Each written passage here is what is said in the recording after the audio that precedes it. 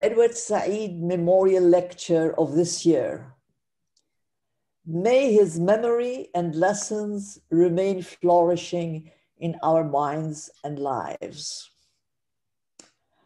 I am Ferial Ghazzoul, Professor of English and Comparative Literature at AUC. Edward Said was my professor and mentor at Columbia University, and he supervised my PhD dissertation. Edward Said, who was born in Palestine and spent his childhood and adolescence in Egypt, settled as a university professor at Columbia University in New York. He continued to visit Cairo regularly, where he felt at home. Our English and Comparative Literature department and the School of Humanities and Social Sciences invited Edward Said as a distinguished visiting professor several times, and whenever he visited Cairo, he was most willing to visit AUC and share his knowledge with students. He received an honorary doctorate from AUC in 1999. His last lecture at AUC was in 2003, a few months before he passed away. To perpetuate his legacy, the Department of English and Comparative Literature initiated an annual memorial lecture in his name with the support of the AUC administration.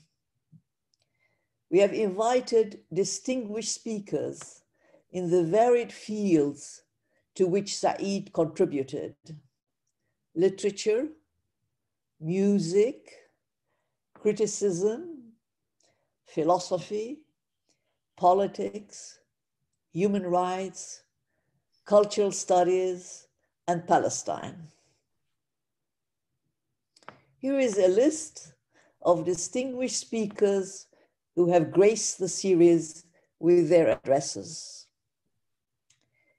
David Damrosch, Barbara Harlow, Cornel West, Terry Eagleton, Roques Lochroot, Judith Butler, John Carlos Williams, Michael Wood, Sari Maqdisi, Marina Warner, Bashir Suleiman Dian, Usama Maqdisi, Robert Young, and Wadi Edward Said. That was in 2019. It was always our intention to schedule the memorial lecture on Said's birthday, November 1, as the occasion is meant to celebrate his life and his accomplishments rather than mourn his physical absence. The invited speaker, after delivering the memorial lecture, would visit the family residence of Said in Zamalek, where he lived in the late 1940s and 1950s, now commemorated with a plaque indicating Edward Said lived here. Usually, our distinguished speaker would pay a visit to the very location and place recalled in Said's memoir, Out of Place. The speaker would be welcomed by a reception gracefully hosted by former neighbors and childhood friends of Edward Said, the Gindi family, Hoda, Nadia, and Shadia, who continue to reside in the same building, 1 Aziz Osman Street. However, given the pandemic, we are having the Edward Said Memorial Lecture this year as a webinar and not in person. Furthermore, we had to schedule the event in the spring rather than on Edward's birthday on the 1st of November. Our 2022 distinguished speaker is an eminent human rights lawyer and an eminent creative writer who received the prestigious Orwell Prize in 2008 for his book, Palestinian Walks, Notes on a Vanishing Landscape. Raja Shehadeh's address today is entitled The Peregrination of Memory, the Case of Palestine. My colleague and friend, Hani Sayed, Professor of Law and Director of the Program of International Human Rights and Justice at AUC, who is a vocal admirer of Raja Shehadeh's contributions to law and human emancipation, will introduce our distinguished speaker.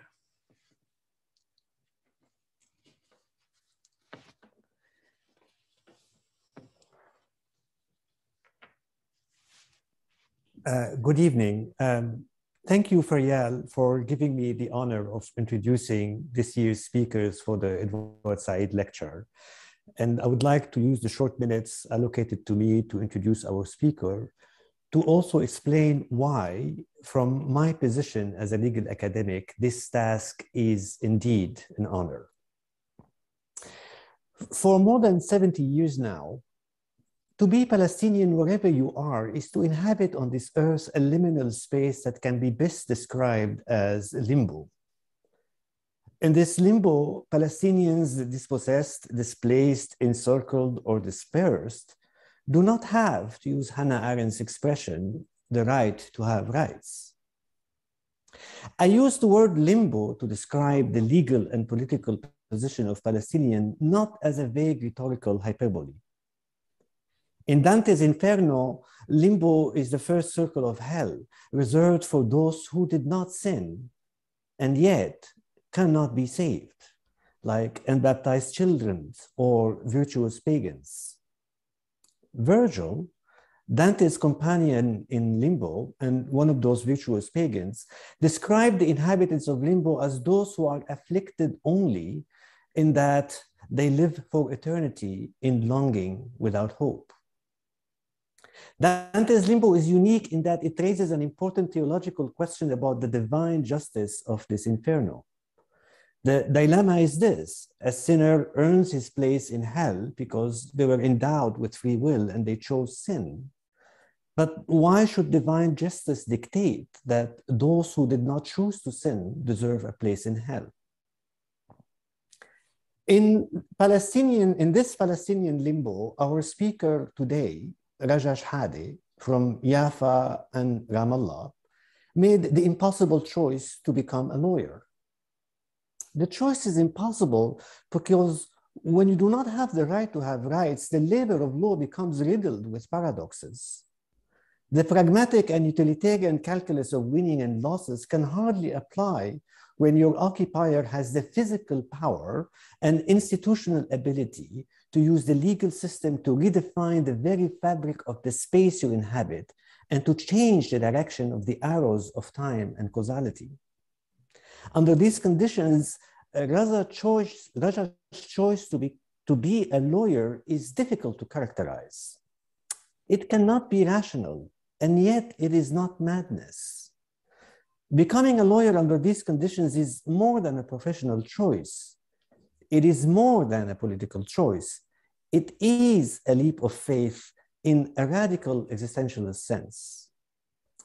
Faith, Kierkegaard tells us, is no aesthetic emotion, but something far higher. It is not the spontaneous inclination of the heart, but the paradox of existence. In 1979, when Raja Shehadeh founded Al-Haq, a pioneering Palestinian human rights organization and affiliate of the International Commission of Jurists, international lawyers hardly knew anything about the situation in occupied Palestine.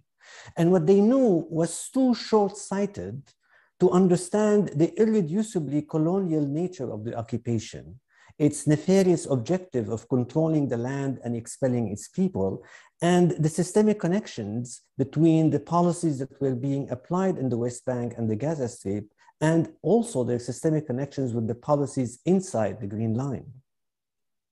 Ever since, as a lawyer, a legal academic, and even at some point as an advisor to the Palestinian delegation in DC during the peace negotiations that followed the Madrid Peace Conference, and as a writer, Raja was able, with nothing but the force of his intellect, stubborn perseverance, and the aura of his grace, to make the world recognize that this Palestinian limbo is human, all too human, and it is not a theological conundrum. Through the power and rigor of his legal analysis, his two books in particular, Occupier's Law in 1988 and From Occupation to Interim Accords in 1997, he demonstrated that the Palestinian limbo is a space defined by continuing colonial aggression and a series of political decisions that have congealed into a legal institutional framework of apartheid that was also normalized and allowed to endure by our best humanitarian good intentions. He demonstrated that the injustice of this limbo is constructed by our actions, our decisions, and sometimes our complacency. Because of his legal work and because of his literary writing, the world can no longer deny that the Palestinian limbo is more than a humanitarian dilemma that the world can manage and contain and that the Palestinians should endure. Palestine became a question of global political justice. Raja's work as a lawyer and a legal academic models a way of doing law that is both realist about its political possibilities, but at the same time, very conscious of its power in providing an analytical framework to understand how systems of domination work. His literary works, and I'm going to just say the titles because they're inspiring, and each one of these books is inspiring.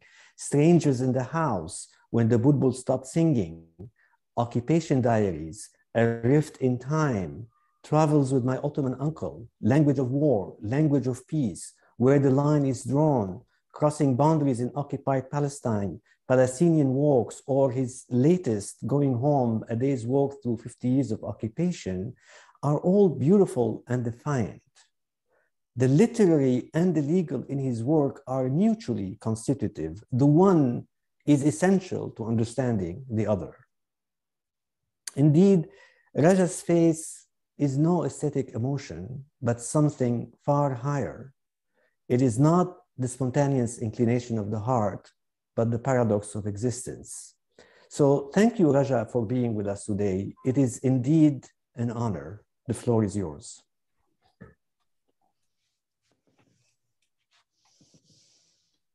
Well, thank you for the English and Comparative Literature Department and School of Humanities and Social Sciences at the American University of Cairo for inviting me to give this Edward Said Memorial Lecture. And thank you for Professor Ferial Gazoul, who has been in contact with me over the past 2 years, as this event had to be rescheduled over and over again. And many thanks for you, Professor Hani Said, for this general introduction. It was May 4, 1975, when I came upon the terrifying Sunday Times report of the forced evacuation of Phnom Penh, the capital of Cambodia. I was then a student in London. The report described how a once thriving city became an echo chamber of silent streets lined with empty houses and shops. Even the sick were rolled out of their hospital beds and forced to leave, carrying their oxygen tanks with them. As I read this account, I couldn't stop weeping. I had no connection with that city, nor did I know anyone there. The description of the residents forced out of the city, leaving it empty, brought back what I heard from my mother about the evacuation of Jaffa in April 1948. It was only later that I did realize that I had never been able to imagine how it was possible to force out the Palestinian population of Jaffa, nor could I shed tears over it.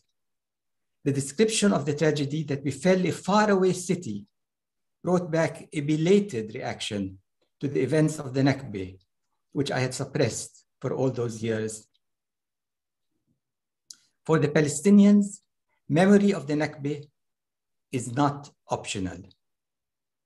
Remembering is the duty of the oppressed, while forgetting is the luxury of the oppressor. We Palestinians carry the memory year after year like a duty and a burden, because forgetting would be tantamount to an abandonment of a right we're still struggling to realize. In contrast, most Israelis have the luxury of not only forgetting about the Nakba, but also denying it, that it ever happened at all. Palestinians have been accused by some Israelis of fabricating facts. As one Israeli journalist put it, quote, "For many Palestinians, the fabrication of facts was considered normal. It's a worldview in which facts do not exist independently, but as objects one can manipulate to one's benefit, thus racking up points in a long-term struggle," unquote. According to this view, our history and our very existence as a Palestinian nation becomes a fabrication. After the Arab defeat in June 1967 war, Edward Said wrote that what he experienced was the suppression of a history as everyone around him celebrated Israel's victory at the expense of the original inhabitants of Palestine, who now found themselves forced over and over again to prove that they had once existed, unquote. Said wrote, and I quote, "There are no Palestinians," said Golda Meir in 1969. And that sent me and many others the slightly preposterous challenge of disproving her, of beginning to articulate a history of loss and dispossession that had to be extricated minute by minute, word by word, inch by inch, from the very real history of Israel's establishment, existence, and achievements. I was working in an almost entirely negative element, the non-existence, the non-history, which I had somehow to make visible despite occlusions, misrepresentations, and denials, unquote. The attempt to make visible is what I will be exploring here. I will also go further and show that beyond cultivating persistent mourning over the Nakba, no serious attempt was made by the Palestinian leadership to understand how Israel used the law to transform its hold on the land and extend its control over the Palestinian population that remained in Palestine after Israel was established. This has meant that it was possible for Israel to use these same tactics and legal maneuverings to achieve similar results as regards the Palestinian land and people it occupied in 1967. Like all other Palestinians, I have been imprisoned by our collective past. As long as there is no recognition of the tragedy that befell us, we cannot escape that predicament. Reminders are everywhere. Throughout Ramallah, where I live, there are scores of placards with the names of the Palestinian villages destroyed in 1948. The words, "Sanarja'u yawman," someday we shall return, are written underneath. The Palestinian coast, with Jaffa in the horizon, is visible from Ramallah. I'm often asked if I ever thought of leaving Palestine. My answer is that I cannot, for there can be no escape as long as there is no recognition. I will carry that burden with me wherever I go. In Reflections on Exile, Edward Said wrote, quote, "Exile is strangely compelling to think about, but terrible to experience. It is the unhealable rift forced between a human being and a native place, between the self and its true home. Its essential sadness can never be surmounted," unquote. Palestine's saga is the remarkable story of an attempt to wipe out from memory the history of a cataclysmic event, an event that did not take place during the high age of colonialism, but in the mid-20th century. Abundant documentation has always been available in the form of photographs, films, oral and written history, and memoirs chronicling every stage of that ethnic cleansing. No wonder then that writers from far and near were enthralled by the secrecy and wrote about the Nakba, even when they had no personal connection or experience of it. Yet afterwards, they had to face a barrage of denunciation that they were fantasizing or exaggerating, as was the case when Egyptian writer Radwa Ashur wrote her superb novel, The Woman from Tantura, in which she described the massacre that took place in that Palestinian village by the sea. In this lecture, I will also describe how Israelis and Palestinians have engaged with the Nakba, whether by remembering or denying it. I will end by describing two exhibits, one Palestinian and one Israeli, that both explore aspects of the Nakba. In the introduction to his book, Reflections on Exile and Other Essays, Edward Said wrote, quote, "As I've been aware for a long time, the two histories, Israeli and Palestinian, are so intricately bound together that by taking account of mine, I inevitably take account of the other and end up showing how my history has affected both the present and future of my adversary, the Israeli state and the Israeli people," unquote. Meron Ben-Venesti, an Israeli historian who was deputy mayor of Jerusalem from 1971 to 1978, is one of those Israelis who remembered how the land was prior to the forced removal of the Palestinians from their country.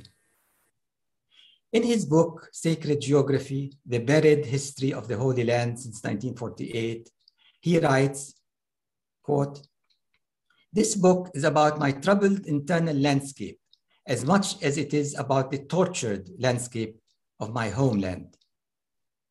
As long as I remember myself, I have moved within two strata of consciousness, wandering in a landscape that instead of having three spatial dimensions had six, a three-dimensional Jewish space underlain by an equal three-dimensional Arab space."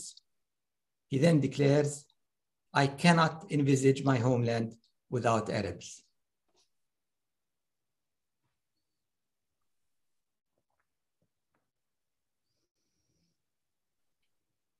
But Ben-Venesti was a lone voice among Israeli political figures. Over time, the Israeli state has done all it could to eradicate the remains of Palestinian presence in the land. After 1948, Ben-Gurion, the Israeli prime minister, wrote to the Committee for the Designation of Place Names in the Negev region, quote, "We are obliged to remove the Arabic names for reasons of state. Just as we do not recognize the Arabs' political proprietorship of the land, so also do we not recognize their spiritual proprietorship and their names, unquote. Attesting to how tenaciously Israel still adheres to this policy 75 years later, when the Israeli Channel 12 News reporter Furat Nassar tweeted the innocuous news on the weather, downpour of rain around the country, along with a picture of flooding, which he described as a picture from Netanya / Khalid, a storm of comment ensued on social media against Nassar for noting the name of the Palestinian village. What then of those Palestinians who stayed in Palestine after the establishment of Israel? The actor and playwright Salim Daw is from the village of El-Ba'na. His family remained in Palestine after Israel was declared. In his play, Sagh Salim, he describes with satire and self-deprecating humor how he could not understand why neighbors from the village who had managed to return home after their expulsion in the months of active war were described as mutasallilin, infiltrators. As he spoke the word on stage, his face assumed an expression of perplexity, sadness, resilience, and weary endurance. He was almost in tears as he asked, these were neighbors, their homes in the village. So how did they become outlaws who could only be mentioned in whispers? In 1949, just 1 year after the Nakba, the Israeli novelist S. Yizhar published the novella Khirbet Khizza. The book describes the violent expulsion of the inhabitants of Palestine, of a Palestinian village, by a detachment of Israeli soldiers. By the time the soldiers arrived, most of the young men of the village had already taken to the surrounding hills. It was mainly the elderly, the infirm, the women and children who were left behind. The Israeli soldiers blew up the houses, razed the village, and drove out its inhabitants. Khirbet Khizza remains one of the few accounts, fictional or otherwise, by Israeli writers of the Nakba. The story is closely based on the experience of the author, who had taken part in the expulsion of the Palestinians from their land. The passage of time appears to have made it no easier for Israelis to write about the ethnic cleansing of the Palestinians in the way that Yizhar did, let alone deal with its moral and legal consequences.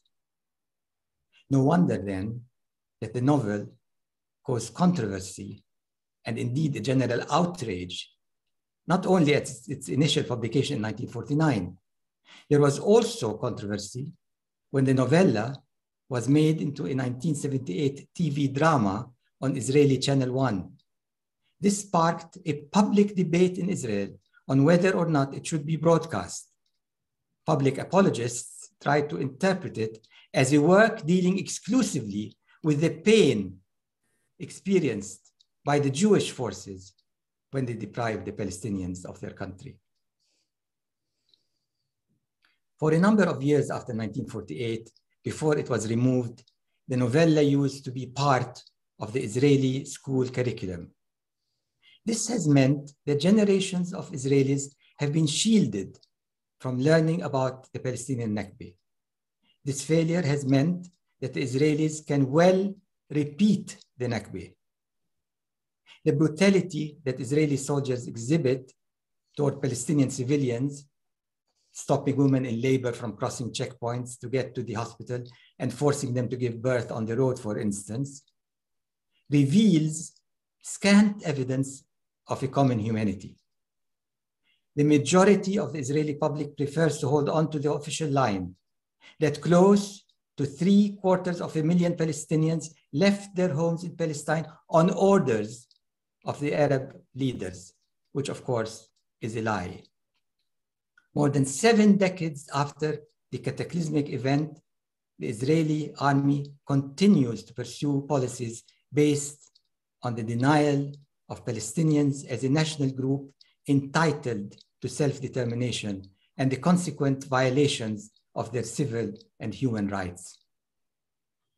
The latest attack on human rights was the declaration number 373 issued by the Israeli Minister of Defense on 19 October 2021, declaring Al-Haq, the human rights organization I helped establish, as a terrorist organization. James Baldwin, the Black American writer, tells the story of a young white boy being taken to watch a lynching. He writes, since he never faced up to the nature of the crime he witnessed as a child, Jesse is unable to understand his part in it or to forgive himself, and therefore is condemned to repeat it. How many crimes must Israelis have witnessed before and after 1967 against Palestinians? Their humiliation, deprivation of land and rights, and yet, never having faced up to the nature of the crime their countrymen committed, young Israelis are unable to understand their part in it, and therefore are condemned to repeat it. After its victory in 1967, in the 1967 war, the Israeli government was confronted by a dilemma: how to deal with the 1.5 million Palestinians that were living in the territories Israel occupied. They had hoped there would be a mass exodus, as happened in 1948, and were disappointed when this did not take place.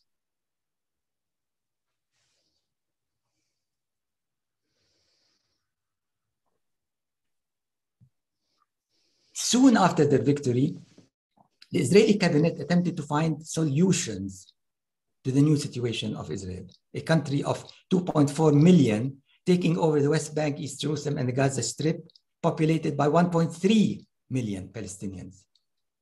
The Prime Minister, Levi Eshkol, told his ministers that he was, quote, working on the establishment of a unit or office that will engage in encouraging Arab emigration.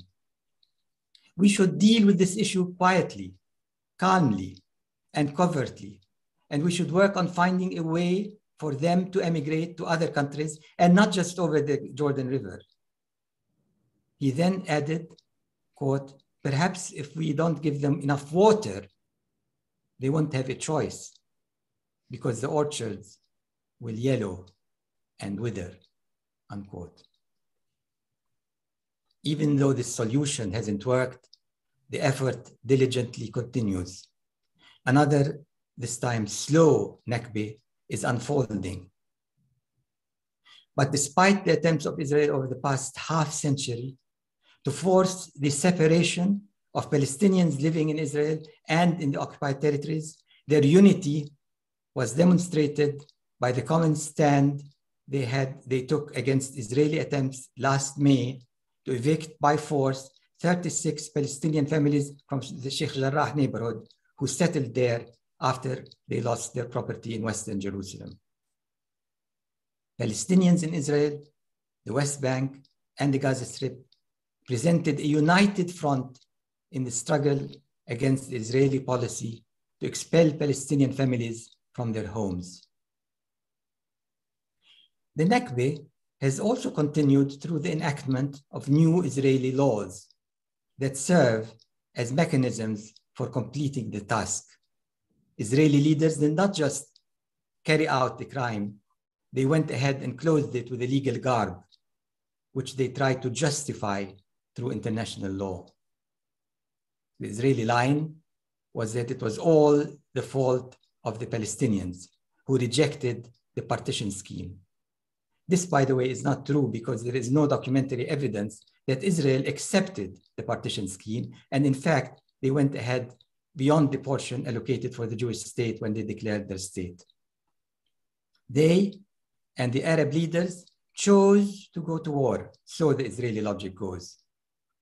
Following the war, new laws were needed to take care of the consequences on people and property. And here, Russia's war against Ukraine comes to mind.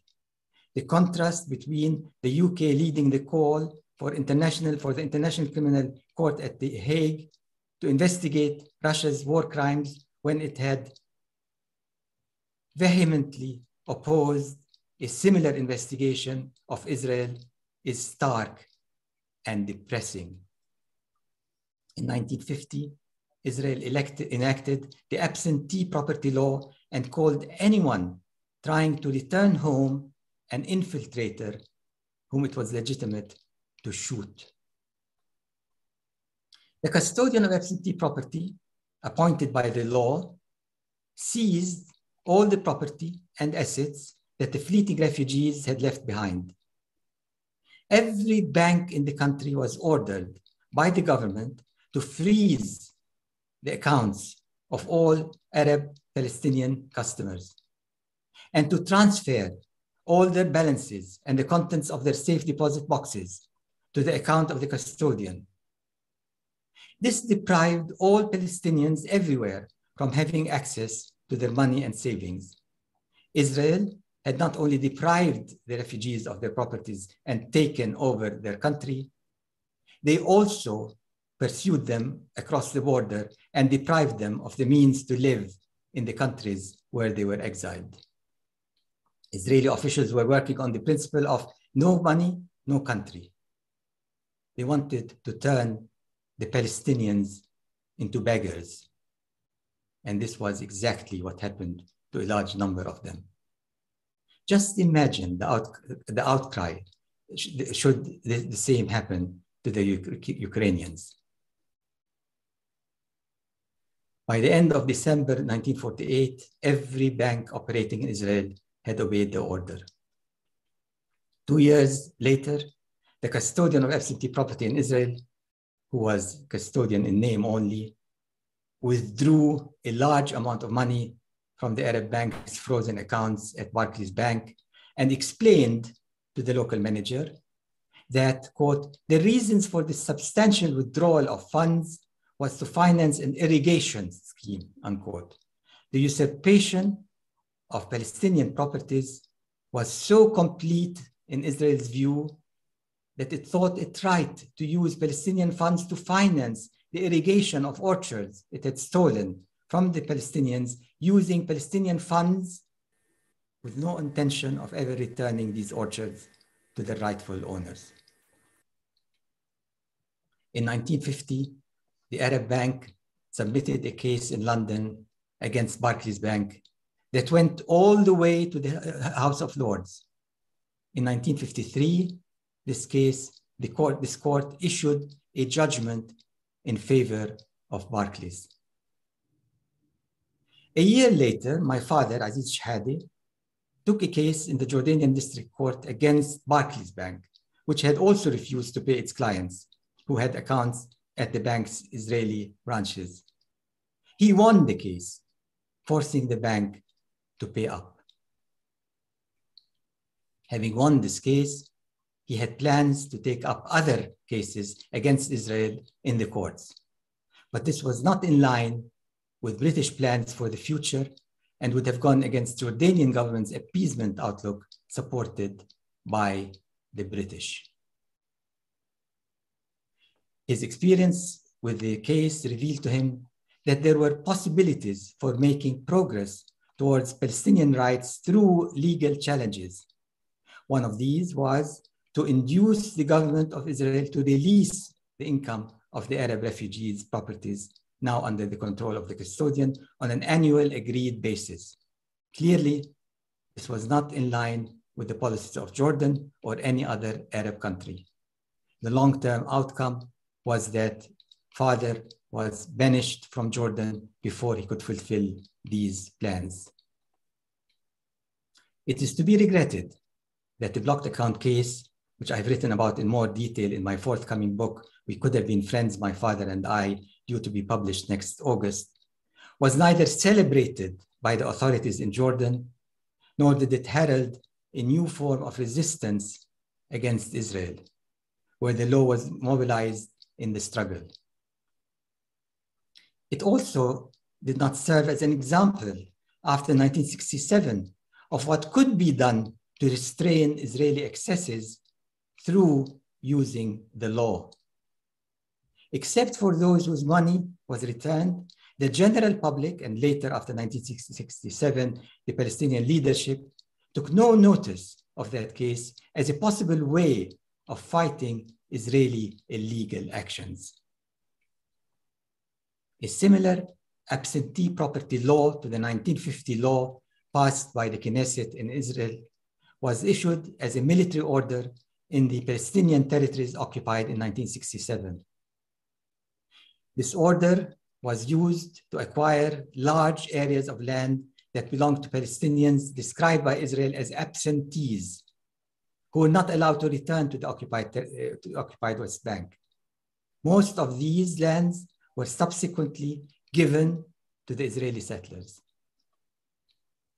A Palestinian legal response to this and to other similar Israeli attempts at using law to deprive Palestinians of their land was not encouraged.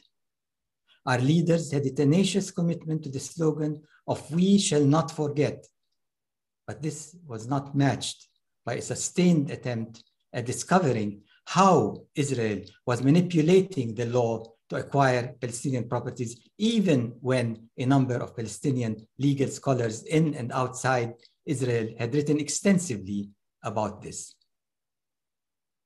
Edward Said described Zionism as a culture of detail. I would add, it's also a culture that employs the mechanism of law to carry out actions illegal under international law. The failure to consider the law as one form of struggle has contemporary significance. When negotiations took place in Oslo between Israel and the PLO during the 1991-93, the legal aspects were neglected. This was in part because the Palestinian leadership did not know enough about the Israeli legal maneuvers in the West Bank to curtail Israel from continuing to consolidate its changes in the law and entrench its control over the majority of the land in the occupied West Bank. Father would have been appalled at the complete absence of a legal grounding for the talks. So was I, and so was Edward Said. Perhaps the use of the term Nakba to describe what happened to the Palestinians in 1948 is part of the problem. In his book, Self-Criticism After the Defeat, 1967, Sadiq Jalal al-Adem pointed out that the word Nakba is also used to describe the natural disasters and that it contains much of the logic of exoneration and the evasion of responsibility and accountability. He goes on to suggest that, quote, since whoever is struck by a disaster is not considered responsible for it or its occurrence, and even if we were to consider him so, in some sense, his responsibility remains minimal in comparison with the terror and enormity of the disaster. This is why we describe disasters to fate, destiny, and nature, that is, to factors outside our control and for which we cannot be held accountable, unquote.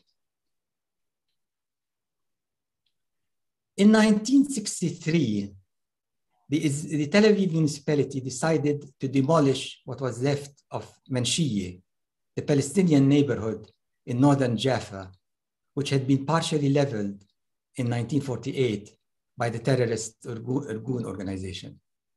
After 1948, deprived Jewish families were moved into its ruins and inhabited those houses that were still standing. In 1964, it was decided to demolish the neighborhood. The rubble from the demolition was to be thrown in the sea.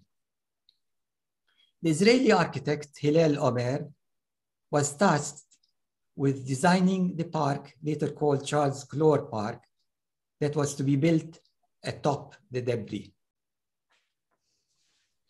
Before its demolition, the architect filmed the neighborhood. In 2017, his granddaughter, the artist May Omer, found the 8mm film, which became the basis for her recent exhibit at Leibling House in Tel Aviv called El Ayyam, to the sea in Hebrew and the days in Arabic. The exhibit from last December presents the viewer with a split screen showing Hillel's 1963 film on one side, and on the other presents images of Jaffa and the park photographed by her. In an interview with the exhibit's curator, Iran Eisenhammer, the artist says her grandfather documents and destroys at one and the same time. In her investigation, she counterpoises the 1963 film with her own contemporary photos, propelled, she says, by her fascination with silenced narratives. Manshiyeh is a classical example of hidden history. She continues, I think that the kind of story my grandfather created in his film is a very naive story.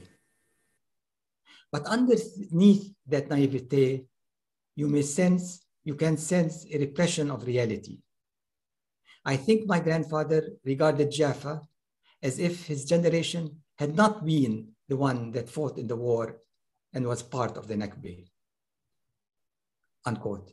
Later, in response to the question, quote, what can be done with your grandfather's gaze, she offers this disappointing response, quote, what do you do with problematic history, with the weight of history? How do you deal with collective trauma and with your own personal trauma within the collective one? In the UK and in the US, for example, documents commemorating imperialist history have been removed. But Charles Clore Park has no monument to topple. The entire park is a monument. Can a park be toppled? Contemporaneous with the exhibit in Tel Aviv was another at the Palestinian Museum near Ramallah, called A People by the Sea, curated by Ines Yassin.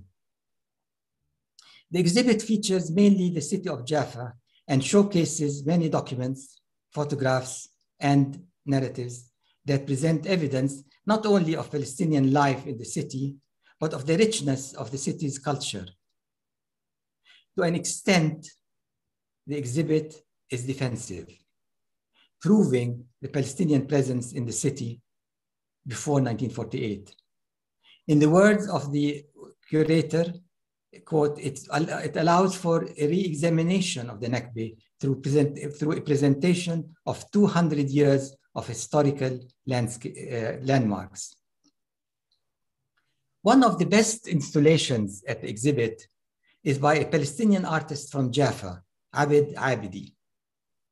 On his daily walks by the sea, he collected hundreds of pieces of colored ceramic tiles and other detritus thrown back by the sea from the demolished Manshiyeh, which he then grouped together to produce a map of the city. Omer's attempt at giving voice to hidden memories of the Nakba, with her exhibit in Tel Aviv highlighting the demolition of Manshiyeh, and Abed's display of the remnants of the evidence of the Palestinian presence in their proud city of Jaffa, are perhaps two salient ways in which the Nakba is remembered by the descendants of its perpetrators and their victims.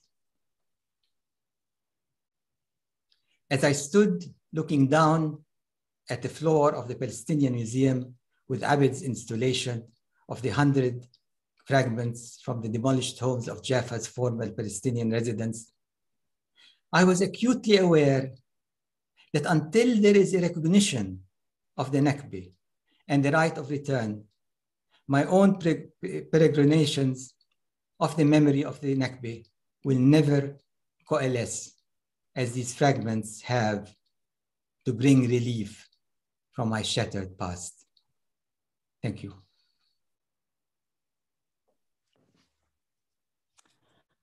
Thank you very much, Raja Shehadeh, for this rich lecture that is both heart-wrenching and mind-wrenching. It shows the ironies of history, but also, for me anyway, it shows that the Nakba is not an event that took place in the past. It goes on. It's an act that goes on.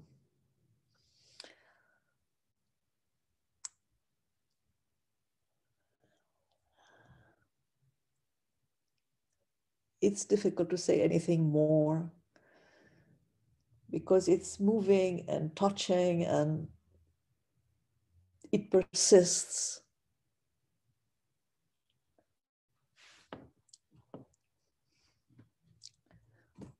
I wonder if you're willing to respond to some questions that our own students, graduate students who are writing their theses have put together. Well, certainly. Yeah, okay.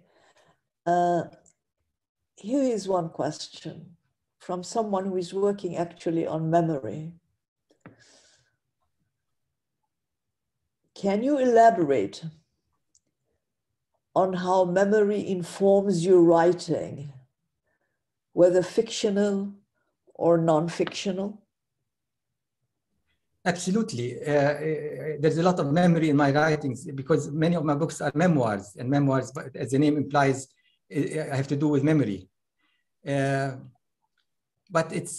I write about the way the remembered past affects the present. So that, for example, when When the Bulbul Stopped Singing, which was a diary of the invasion of Ramallah in 2002, which was taking place as I was writing, although the time lag between what I was writing and the events was short, it was still about memory because I was also remembering other events that were evoked by the events that I was witnessing at the moment. And this is how the book develops.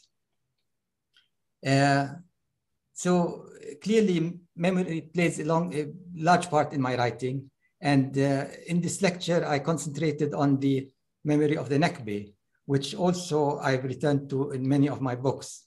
In one of my first major books, Strangers in the House, I began the book with my grandmother looking at the horizon and seeing the lights of what she thought was Jaffa, which turned out to be Tel Aviv, and lamented what her loss. And I described how I grew up feeling that the real place was over there in the horizon and in Jaffa, and Ramallah was a temporary place that I did not belong to, that was not a real place. The real place was over there. And the memories of my grandmother and father and mother and so on enriched the book tremendously. But other books also were about memory. And you know, I've been a chronicler of events, and I kept journals throughout the last half a century since the beginning of the occupation.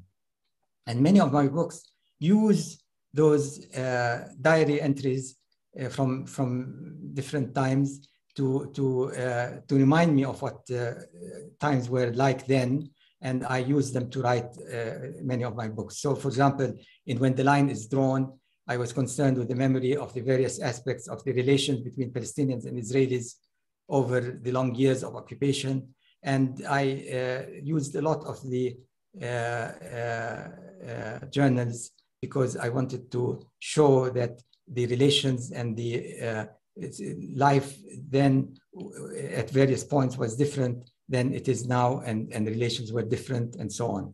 And so it was over a period of about 40 years that I showed the changes in the relationship to Israel and to Israelis and to the land. But then, of course, I've also written about the memory of the land. So in the Palestinian walks, for example, I described over a period of a quarter of a century the changes that happened to the land.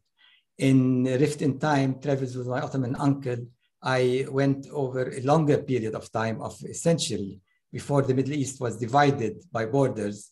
And I wrote about the experience of my great uncle who was escaping from the Ottomans and over the land, mainly the Galilee and the East Bank. And I followed his path and wrote about the land then and now, the changes in the land as it was then and now, using his memoir of that escape, which he had published in the early part of the century.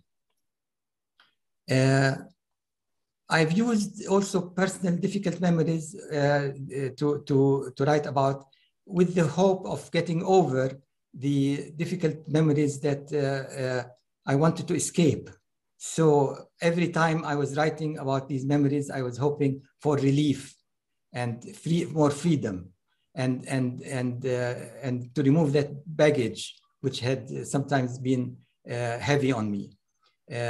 In my last published book, Going Home, A Walk Through 50 Years of Occupation, I tried to deal with memories from childhood onwards. And I thought that this would be a final attempt at clearing the slate. And in order to be able to return home and relax. That book was a day's walk in Ramallah, in which by standing at different places in Ramallah, it evoked different memories for me. And then at the end of the day, I returned home, and having described these memories and written about them, I expected to be freed from them, and I thought this would be the last book that I would write about memory.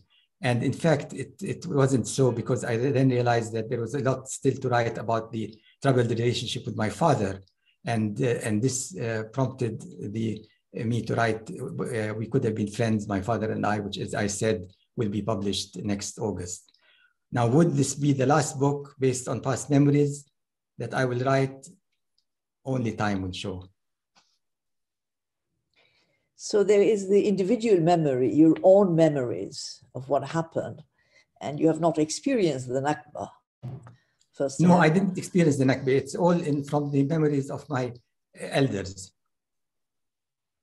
Your family member, yeah, like your grandmother, your father. Yeah, the interesting thing is that my grandmother spoke a lot about Jaffa, and she almost lived in Jaffa, although she was living in Ramallah when I knew her. And my mother also spoke about Jaffa and about her experiences there. My father did not.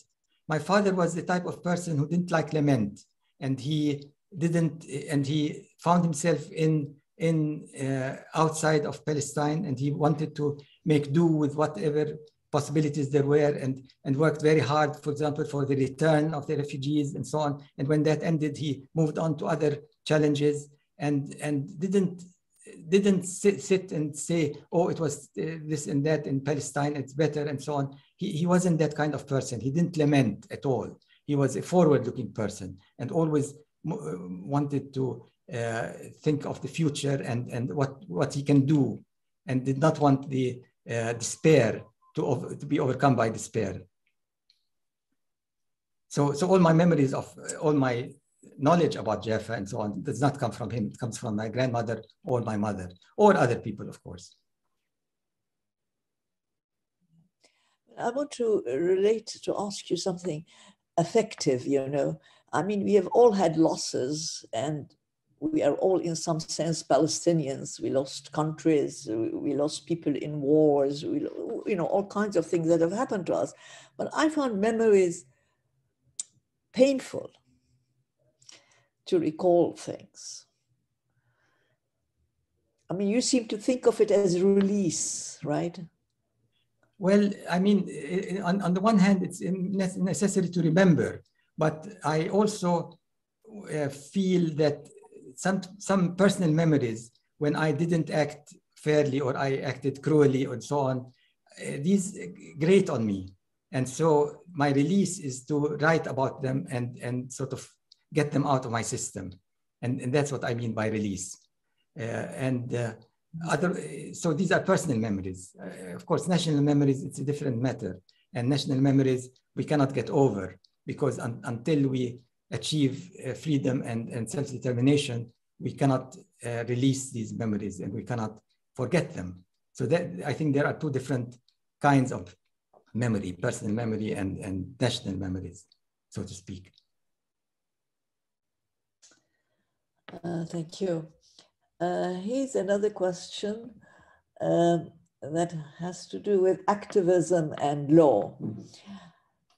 Does engagement in civil society require expertise in international law? Well, I think the short answer is it does not, of course, require it, because there can be many different ways of engaging in society. In my case, the law was the main way of engaging in society because of my background as a lawyer and worker.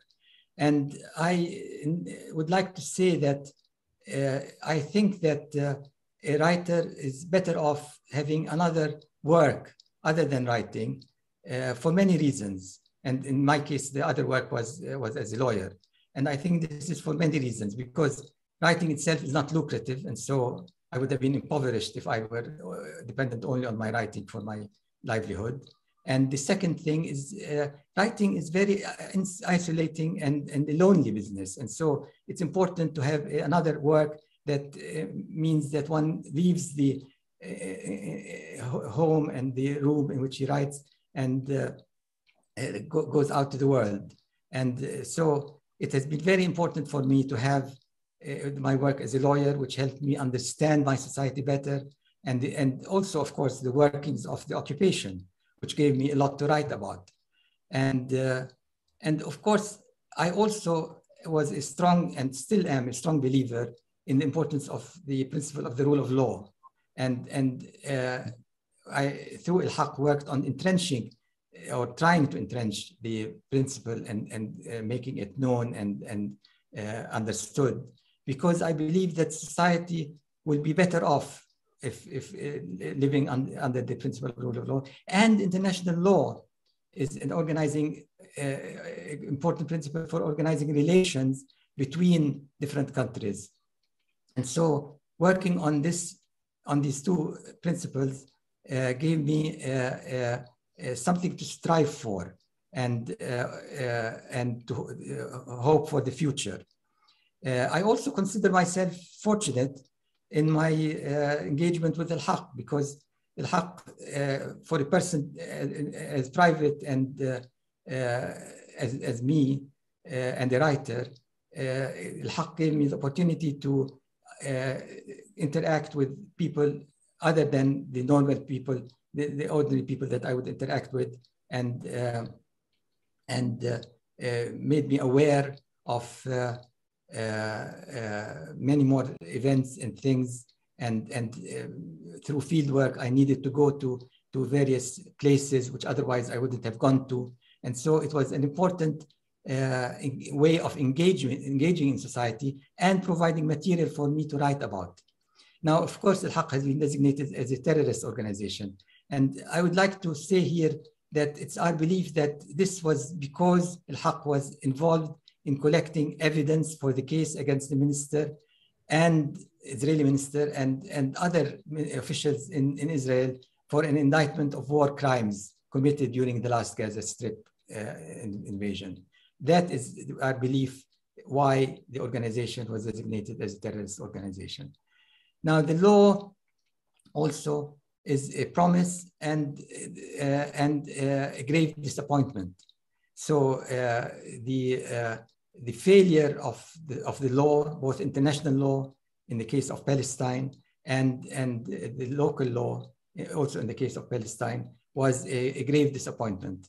And the hypocrisy that I've experienced in the world, and I still experience all the time, in the double standards of the application of international law has been very difficult to endure, and has been also a subject for writing that I've written a lot about. And I understand, because I paid so much attention to the law and in understanding society, I sometimes undervalued other aspects of life, such as the political, economic, and so on. And that sometimes was a failure for me, which I have tried to overcome now that I'm less involved in the day-to-day work as a lawyer. But the disappointment in the use of the law and understanding of the law and attempt at stopping Israel from pursuing its legal maneuvers in the occupied territories that was evident in the Oslo negotiations was a terrible blow to me. And it was a subject that I continue to return to in my writing, to the point that my publisher said, no more about Oslo. Please do not write about the Oslo. And this was always difficult because the disappointment was so hard to endure and to experience that I wanted to write more and more and more about it. But hopefully I will stop now. Okay, in relation to this, I mean, people who are engaged in activism or resistance in Palestine, do you think it's helpful to know about the laws, the local laws, Israeli laws? You know, I think the people in Palestine know more about international law than possibly more than other places in the world. And yet they are disappointed, of course, with international law and its use as a vehicle for achieving justice. But they do know a lot about international law, and it's often spoken about. But it depends. I mean, some activists are active in human rights and they need to know the law. But that's only one kind of activism. There are many other kinds of activism that would be helped by knowing the law and how to maneuver within the law in their own sphere, whatever their activism is about and whatever their attempts at achieving their goals are. But certainly, they don't need to be very knowledgeable about the law, because there are other kinds of activism, yes. Mm-hmm. All right, here is a more literary question. In your book, Occupation Diaries, the emotional intensity and rawness are reflected throughout the entire book. Do you believe that only immediacy produces a poignant account, or would retrospective writing provide a subtler narrative? I don't have a strict opinion as to which is better. And I think it depends on how well the writer writes, whether it's retrospective writing or immediate poignant writing, such as in the diary. In Occupation Diaries, I chose to write from a straight diary, from the journal. And I thought that the events that I was describing were so poignant and immediate that it was best to write about them in that fashion. And then I think the way these events are put together and the sequence is where the subtlety might come. Now I have two diary books, more than two, but the more recent two diary books are the Occupation Diaries and the When the Bulbul Stopped Singing. And they are both about severe events that have immediacy and great emotional intensity. And they are like an invitation into my world of daily tribulations, suffering, and joy. And if I succeeded in engaging the reader, drawing the reader in, then that world would be described and would be experienced by the reader, who otherwise, and then the subtlety is produced through the sequence of events that I describe. If I don't succeed in engaging the reader, the whole thing would be jarring and artificial and even perhaps manipulative.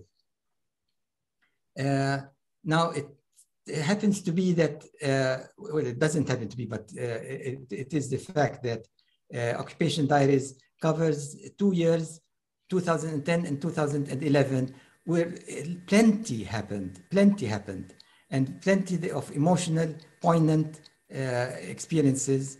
And they include, for example, the Tahrir Square, the Arab Spring, which was something that I was so engaged in and wrote about with great intensity of emotions and so on. And I thought that this would be the beginning of a change in all the Arab world and a new life for us. And I was so excited and wrote about it at length in my diary and later in what I chose to publish in Occupation Diaries. And then there was the Nakba Day March in May 2011. It is when Palestinians marched from Syria to the Golan Heights, and they passed through an area that was supposedly mined, and they were being called by the Golanis, the people in the Golan Heights, the Syrians, do not come forward because there are mines. And nevertheless, they continued to march onward and onward. And in fact, there were no mines, and they were able to come into the Golan Heights. And in one or two cases, people ended up in Jaffa. And it was a very brave and emotional time and emotional thing that I described in that book. And then there was the Navi Barbara, the international solidarity ship to break the siege of Gaza. And then, of course, there was the Haredi settlement in the heart of Jaffa, which, of course, in Sheikh Jarrah is a repetition of that experience of an extremist Israeli group coming into an Arab neighborhood and trying to create havoc and create tension. And as you all know, in last May, there was all these events that happened in solidarity with Sheikh Jarrah. And of course, the Sheikh Jarrah thing has not ended, and it continues to arouse a lot of reaction and resistance by various groups. I ended that book with a condolence visit to one person whom I admired highly. And again, that was an emotional thing for me and a poignant experience. And his name was Sabri Rayeb, who was the best example of a Samid, a person who was persevered, who continued to fight to keep his land. And I was involved and helped him with his fight and followed his course on and on and on for years and years and years, until he ended up saving a part of his land and his house, which was surrounded at the end on three sides by a settlement called Givron HaHadasha. And he lived in that house surrounded with barbed wire all around, with a small passage into his house, and with cameras and with provocations. And yet he persisted and insisted on staying in that house. And he died in that house. And he was a hero, a true hero of Sumud, of staying put and perseverance. And I had great respect for that man, and ended the book of diaries with my visit to his house in condolence for his death. And so the book is full of poignant episodes, hopefully put together in such a way as to create some subtle narrative and evoke the experiences that I wanted the reader to feel and to grasp. So these diaries, you actually write them every day, right? You wrote them every day. Well, yes, I'm obsessive. Them. Sorry? I'm obsessive. Yes, you're obsessive. So when you come to actually publish them, I mean, it's a private act when you write a diary and so on, but then you decided to publish them. Do you edit them? Do you revise anything? Do you avoid repetitions? Well, I don't publish them because they are massive. So they're there someday, hopefully, they might be published, but that's after my demise. I don't think in my lifetime. But I go back to them. If I'm writing about 1982, for example, I go back to the diary of that period and read in order to realize the emotions and the feelings and the events of that time. And then I select and write, not necessarily in the same words, different words and different things, but it gives me a sense of that time, which otherwise I would have forgotten, you see. And so that's how it happens. But in the case of when the Bulbul stopped singing, it was direct. I was writing daily and even hourly. And so it was a different matter, but it was a short period of intense happenings, occurrences. And so the diary was of that short period, an actual diary of that short period. But otherwise, it's really relying on them to evoke the time and the emotion of the time. Mm-hmm. Just like documents, you know, like you use them to then write the book and so on. Well, I want to thank you very much, and I want to close by thanking all of you who attended this session. And I think the talk was very informative and was very moving at the same time. Thanks, my special thanks and appreciation for our department staff, Ola and Umnia, and for our graduate fellows who helped in organizing this event. And I want to end by saying, see you next year for the Edward Said Memorial Lecture. Corona permitting, we will have it on November 1st and in person. Inshallah. Inshallah. Thank you. Thank you.